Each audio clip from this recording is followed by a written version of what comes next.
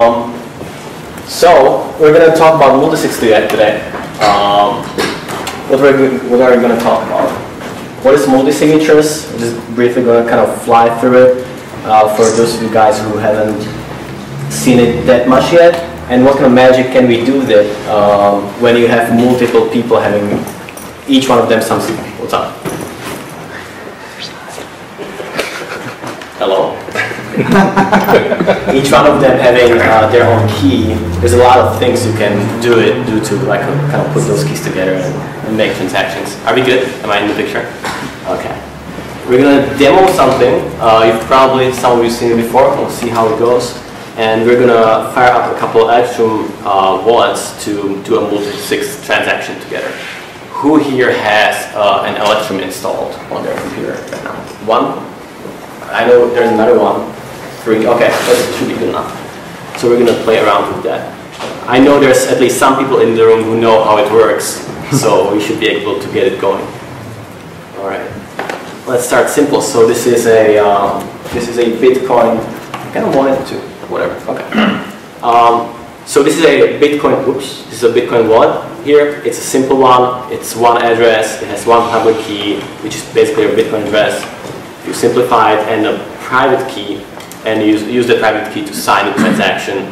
That's all there is to it if you make it simple for one Bitcoin address. Now, what we want to do here today, the problem with one address is somebody steals your private key, all your funds are gone, which is not too good, but that's how most of us use it today. Let's see what we have. We have exactly the same thing here, except there's 3 of them. So we have now 3 different Bitcoin addresses. Before I continue, I would like to say I'm going to present a lot of information here, and some of it might not be correct. So you guys tell me if I run into like thin ice, just let me know, and we're going to correct it. Okay, so these are 3 Bitcoin addresses. Each one of them has a public key, a private key, public, private, public, right? The reason I did the public key green is because it's okay to share it. You're not going to lose your Bitcoin if you share your public key. If you share your private key, you're likely to lose your Bitcoin if you share it with someone who you don't trust. Okay, so now we have 3 different addresses. We don't have a multi-signature address yet, and we don't even know what it is yet. Right? Okay. So what we're going to do in the next step is take the public keys of those 3 different addresses, and those 3 different addresses might be different people's addresses. It might be 1 person, it might be 2 people, it might be 3 people, any way you want it. It might be 20 if you really want to go that far. And you're creating 1 address. You can send money to that address.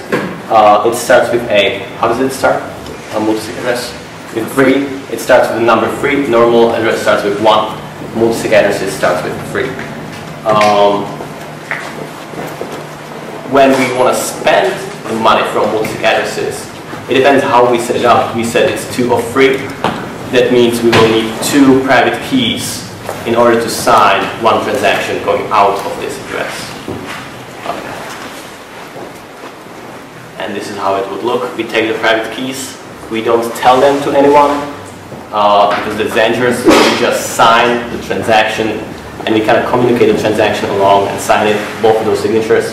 And that's how we go ahead and spend the money. All right. So the thing is, like, I wanted to ask how many of you actually use multisig addresses to store your Bitcoin? Right? 1, 2, 3. Okay, 3 people out of 25 or 30 in San Francisco Bitcoin developers meetup. And you notice I didn't raise my hand, right? So that's the situation today. I think one of the reasons today is it's just complicated. Like, me as a user, what do? Okay, I know I could have and should have multiple signatures and stuff like that. Well, how do I go about using it? Do I print one on paper? Now I have to store it. Do I give up one to my mom, and why should I even care? And whatever. So it's not many, the way it is today, not many people actually will use it, I think, until it gets a little simpler for the user, or until you force the user to use it. And there are ways of doing that for the service you have. Okay, did I go back or forth? Okay. So this is what we ended up with. We have 3 different addresses. We put them together, the public keys, to create a multisig address. Now, on our service, what we do, BitOasis, we want to be a Bitcoin broker in Dubai. We want to be a Bitcoin wallet and merchant processing tools, which means we're going to have a lot of Bitcoins on our customers. We're going to be holding a lot of customers' funds in Bitcoin. We've seen what happened before with Mt. Gox and a couple other services, and we kind of were going a long time back and forth. How do we want to do it? Originally, we were just like, you know what? Let's just set up people with blockchain.info address and let them take care of it. We don't want to hold people's coins. And then I saw actually Ryan's presentation on Coin Summit, and it's kind of stayed in my mind that there might be another way how to do it with signatures. And the way will be, we have 3 different keys. I'm going to get into seeds a little bit later. So we have 3 different keys. Those 3 different keys are held at separate places, and one of those keys we hold at our servers, at BitOasis servers. Now, where do we put the other key? Where do we put the 3rd key? And we're always going to use 2 keys to spend a transaction. And in a bit, I'm going to say why. So we were looking for someone to do that. We found CryptoCorp, which so far I would say is the only one that actually has some sort of working solution that does something similar. Is there anyone else? It's possible that you might be able to rig up the Trusted Coin API to do it, but they won't do HD wallets. Okay. So you can only do one address at a time with their API. It gets a little more complicated. Yeah. Also, I don't think they have an integration team. So we actually ship code to our partners. I don't think they do. Yeah. So anyways, this is what we went with so far, because it was the only one I was able to play around with and actually see it working, at least as a developer. So what we have now is 3 different places where we store 1/3 of the key. One of them at our servers, the other one would be CryptoCorp, which the whole point of them having 1 key is when we want to make a transaction, we always need 2 keys. Or the customer, when we want to do a transaction for our customer, always need 2 keys. And their job is make sure that those transactions that are happening, that are being created, are actually done by the user, not by some malicious guy trying to steal his Bitcoin. So depending on the size of the transaction, maybe they send him email, maybe they call him up, whatever other options of how do you find out if that person is actually the person who should be doing the transaction. So normal flow would be, we create a transaction, we want to sign it, we let CryptoCorp know through their API that we're about to do a transaction. If they need to, they're going to call the person up, they'll be like, hey, it says that you want to do this transaction, do you want to do it? Yes. Just says yes, they sign it, we sign it, and we propagate it to the Bitcoin network, the transaction goes out. The good thing is, if somebody hacks into our website, they only have 1/3 of the key. Right? If somebody hacks into their website, which could happen, they only have 1/3 of the key. Now the question is, where do we put the 3rd key? When I saw Ryan's presentation, he was showing that we can print the key. That the user, as he's creating the wallet, he can print the 3rd key. Now he has the 3rd key, he puts it in a safe. If one of those 2 things, companies, are not communicating, don't exist anymore, when get bankrupt, are being sued for whatever, can't do anything, then the user could take his paper and with the remaining party do the transaction, get his funds out, maybe move them somewhere else. Now, when I was talking about this with my co-founder, I was explaining how it might work, and he says, well, I don't really want people to print some stuff. When they register on our website, they go through the process, you ask them email, you ask them phone number, and now you're like, well, now we have to print this. And you're just like, I don't want to print this, I just want to see what's up in the website, right? And you're like, no, until you can't receive any Bitcoin or send any Bitcoin until you print this. And he's like, well, I don't have a printer, right? So it gets complicated. And when we went on a call with Ryan, my co-founder asked him, hey, like, we kind of like this whole multi-signature thing. Is there any way how to keep it secure and not have the user print the key? And I was like, it's a stupid question. Like, he has to print a key.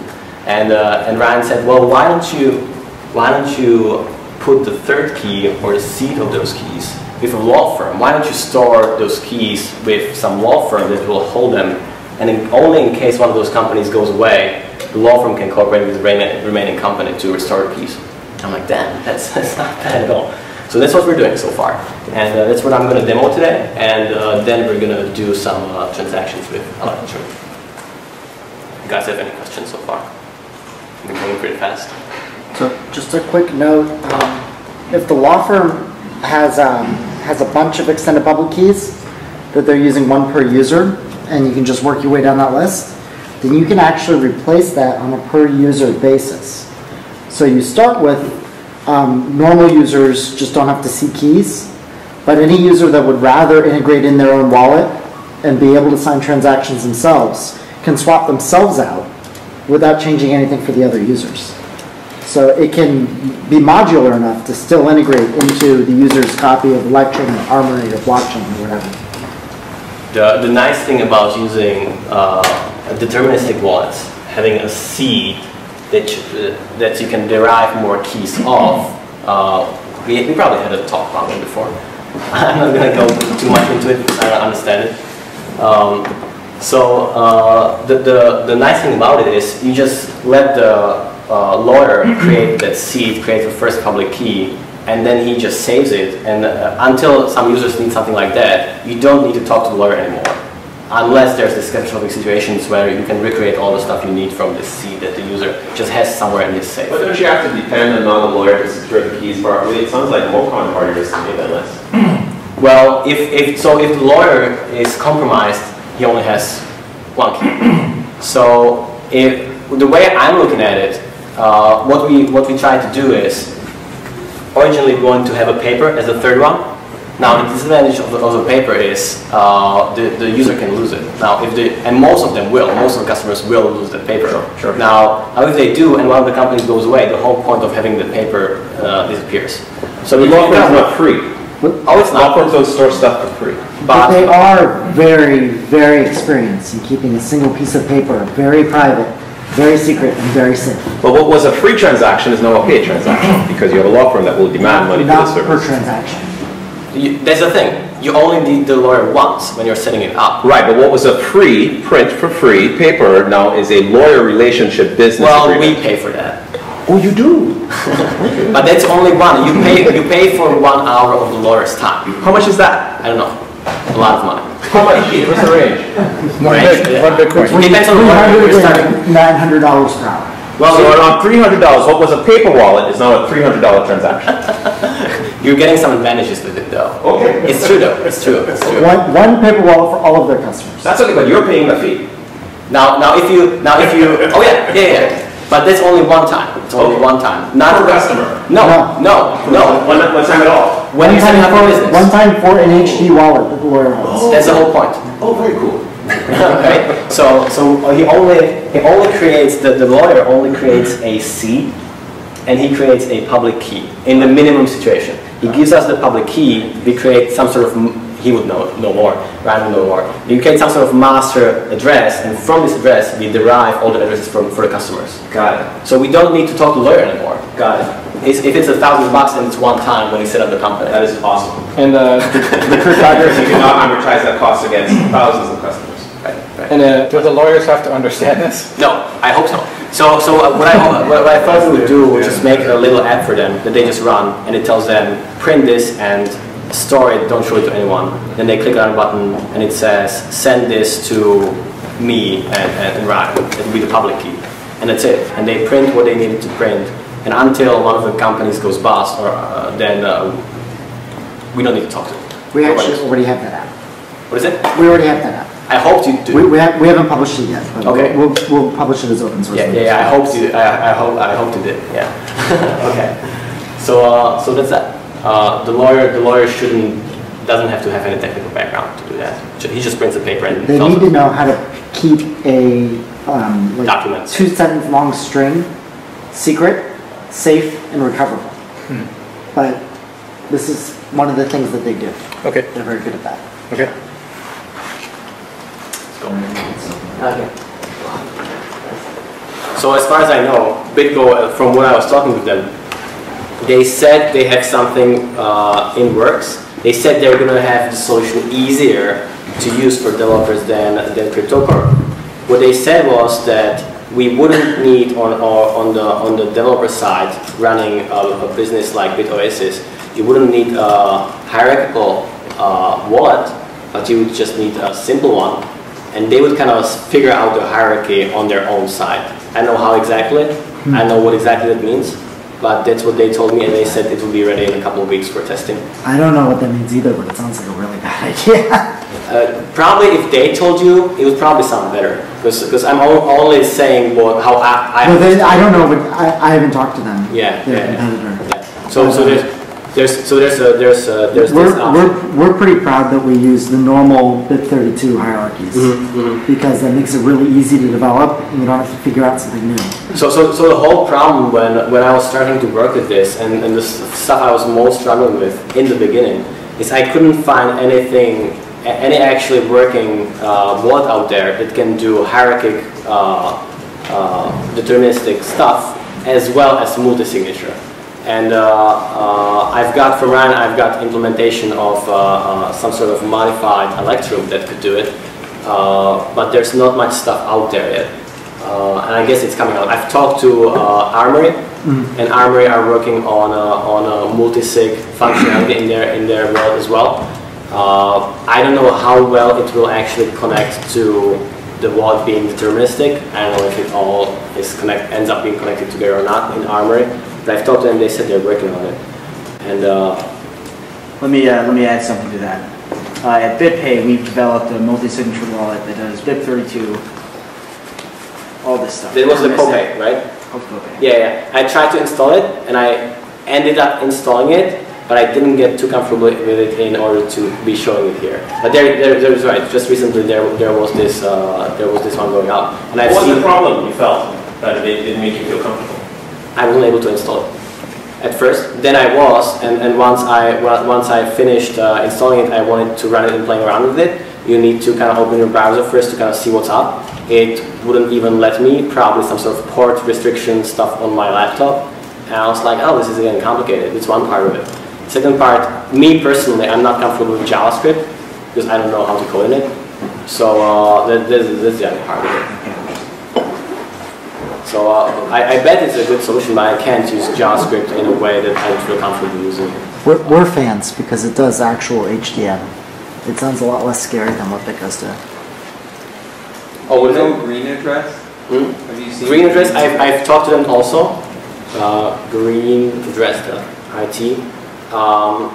They provide some sort of. Let's try to sign up. Maybe I even probably signed up before. Green address. Login. Let's see what's up. Passphrase. Okay. It's probably. Oops. Whatever. I don't have any money. No, that it was the seed though. It wasn't the. So you can either use the seed or you can use you can actually a 4-digit pin. Okay. Now you saw my seed. There's nothing in there. Green address is. I've asked them if they have any APIs for us to use, and they do. I don't know if they're able to create some sort of business solution like us when we're trying to hold other people's money using their website as first thing. Second, I guess that's it. Yeah, I don't really know if they provide some sort of similar service as CryptoCorp does. Maybe they do. Maybe you guys can get someone from Green Address here to talk about it. He lives in London. His name is Larry. Yeah, we would need to find him. So what I like about what they do is they actually they run a wallet service. They don't actually store anything server side except for a link between the PIN and the password. That's it. They don't even store the encrypted backend of the seed like blockchain does. So they give you the seed and you can use that to create wallets. Well, what I found kind of scary was when I was trying to log in and I was typing in my seed, it actually showed it. Which I guess. Well, you don't have to. If you type in just your PIN on the other side. Just the PIN. Okay. And if I use the PIN, how do they work with it? They've encrypted your seed locally using that PIN in your cache. In my cache. Using a long password that they determine server side. Okay. And the PIN is just an alias on their server between the PIN and that long password. So if you say in cache, so if I remove my browser, If you remove your browser, then you'll have to use the seed again. Then I have to use the seed. Okay. Got it. Please match the requested format.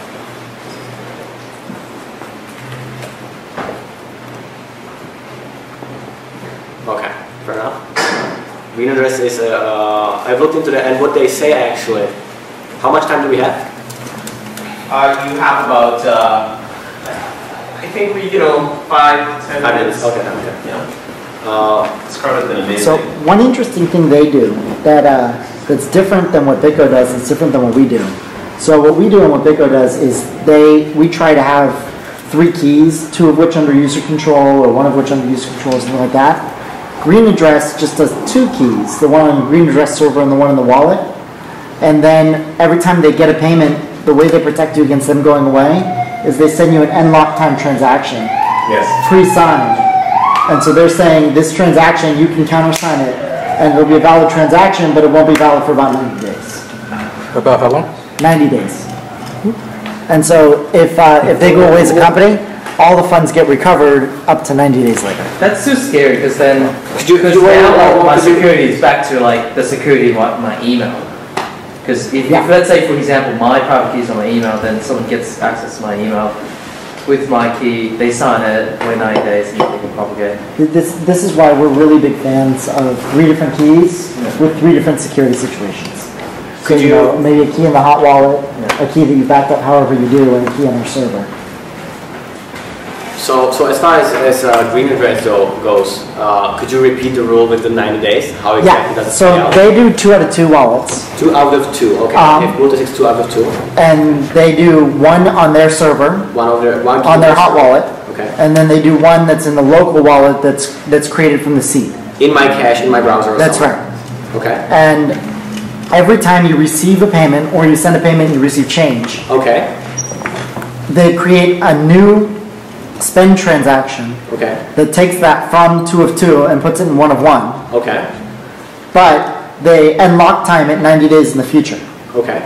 And so all you need to do to make that into a legit transaction is countersign it and wait.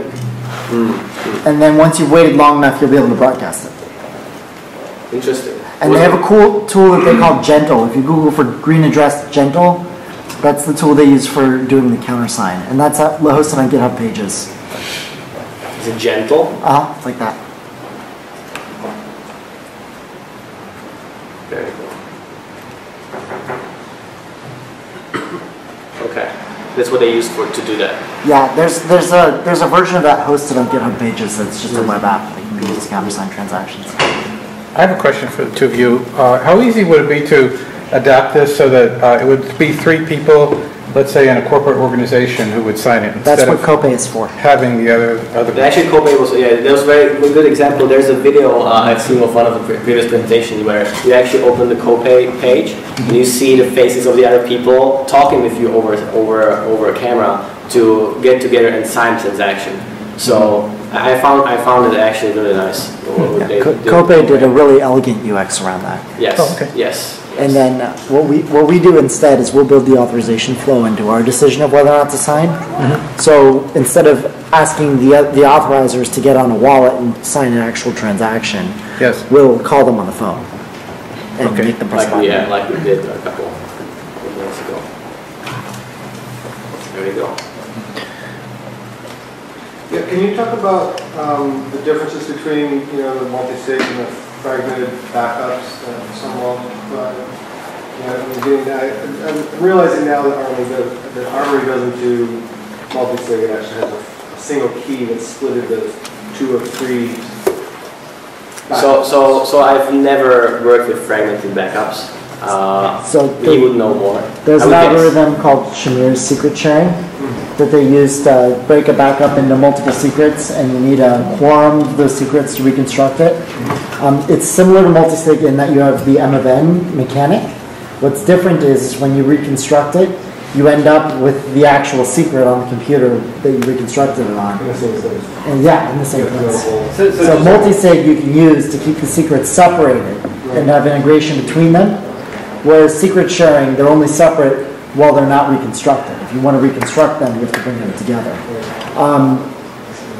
People are working on something called threshold transactions. which is even better than multisig because it's a little bit more flexible and still doesn't require having secrets in some places. I'm not totally up on how Russian transactions yet because I'm a very ambiguous age. Are those like stage accounts kind of thing? Like? No, that's just different rules around the multisig. So you guys had enough multi-sig in the real world for one day? Looks like. Looks good. You guys look really filled up with multi-sig. I want to say thank you very much, Tom. I think that's the first time.